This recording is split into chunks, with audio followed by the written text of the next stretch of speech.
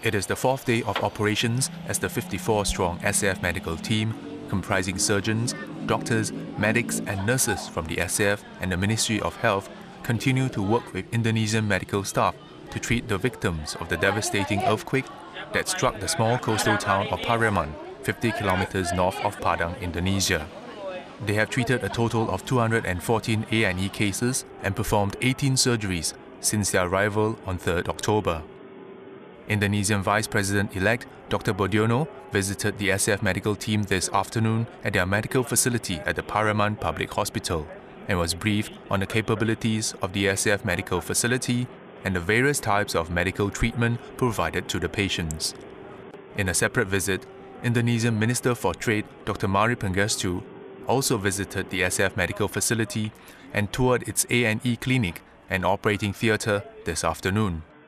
Both Dr Boediono and Dr Mari Pangestu expressed their appreciation for the medical assistance provided by the team to the earthquake victims.